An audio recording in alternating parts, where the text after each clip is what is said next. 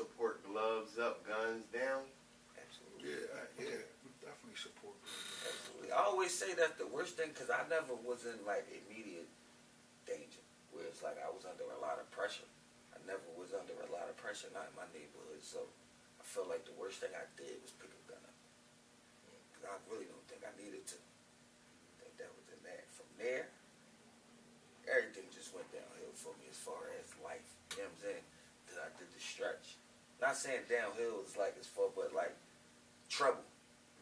Just pick the gun up, like you, because I'm saying you're inviting that energy. Right, what they said. Now when people know, if I know you carry a gun, I'm not gonna come at you like this.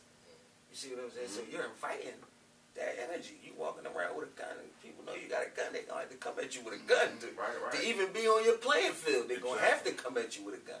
So you invite, like a lot of the stuff I invite, and I'm not the guy that got in a whole lot of trouble. I never did.